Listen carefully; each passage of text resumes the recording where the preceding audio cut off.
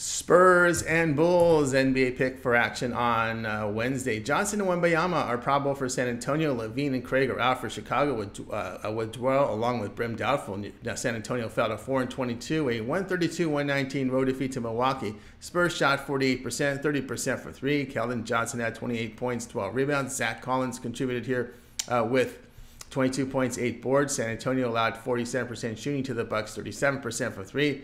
Chicago, they're now 12-17, a 124-108 home win to Los Angeles Lakers.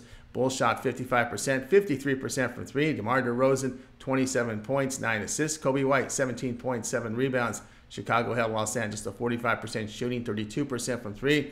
San Antonio last in road offensive efficiency by averaging 102 points per 100 possessions. That's a -16 net rating. The Bulls have won 4 of 5 at home, sitting 5th in defensive efficiency, allowing 110 points per 100 possessions. That's a +5.5 net rating. Play here, Chicago -3.5.